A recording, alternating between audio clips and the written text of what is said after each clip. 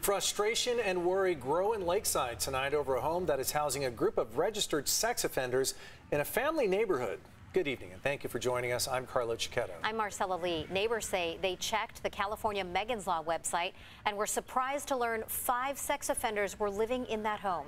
Some reached out to CBS 8 for answers as to why they weren't notified. CBS 8's Abby Alford is working for you to find out if this is legal and what's being done to stop it. According to Megan's Law, there are 5 registered sex offenders who live in this home. Neighbors say they're just finding out about this. There are families and kids who walk by this home all the time, and they had no idea and are outraged as to how this happened. I'm so angry about this. It's not fair. Lakeside neighbors are fuming after learning 5 registered sex offenders are living under this roof on Ceci Lane in Lakeside. So yeah, I'm not really happy about this at all. I'm just really irritated. Jeanette shares her frustration with her neighbor Erica, who's a mother. Unsafe. I mean, I have a family that lives here. There's multiple kids that live around here. We feel like our kids can't go outside. Neighbors say they didn't learn about this until they recently went to the Megan's Law website and found 5 registered sex offenders living in this home. We found convictions range from rape to sex offenses with a child under 14. Megan's Law federally requires law enforcement to post information about registered sex offenders. What, we have to check Megan's Law all the time? Yeah. That's wrong too. Well, they got 5. On Sunday, Lakeside neighbors held a rally to protest. So the community of Lakeside is backing us up. I wish I had more answers, but I don't. So neighbors turned to CBS 8 for help.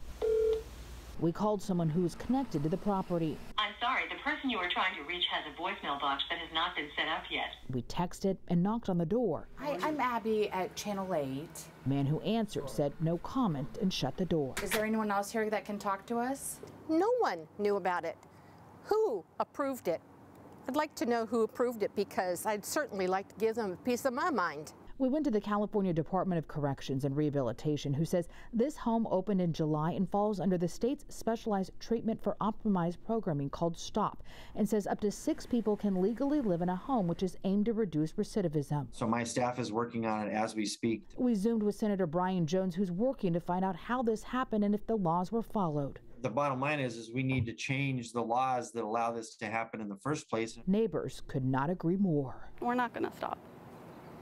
We're not. The whole community is not going to stop. I also spoke with a representative for County Supervisor Joel Anderson. He says in some cases they can get these homes shut down if there's any type of code violations, and we'll check to see if there's any inside this home. We will keep you updated. Working for you, I'm Abby Alford, CBS 8. Thank you, Abby. And don't forget, here at CBS 8, we're working for you. If there's an issue you'd like us to look into, please email us at workingforyou@cbs8.com.